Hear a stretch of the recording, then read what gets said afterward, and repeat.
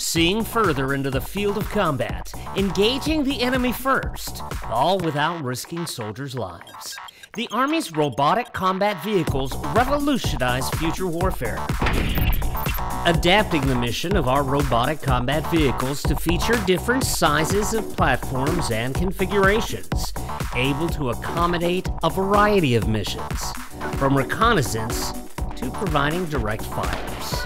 To test this, the Army is using prototypes and surrogate systems to support a campaign of learning.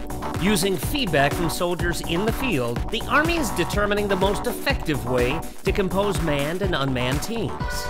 However, a human being will always make the decision to fire or not fire a weapon.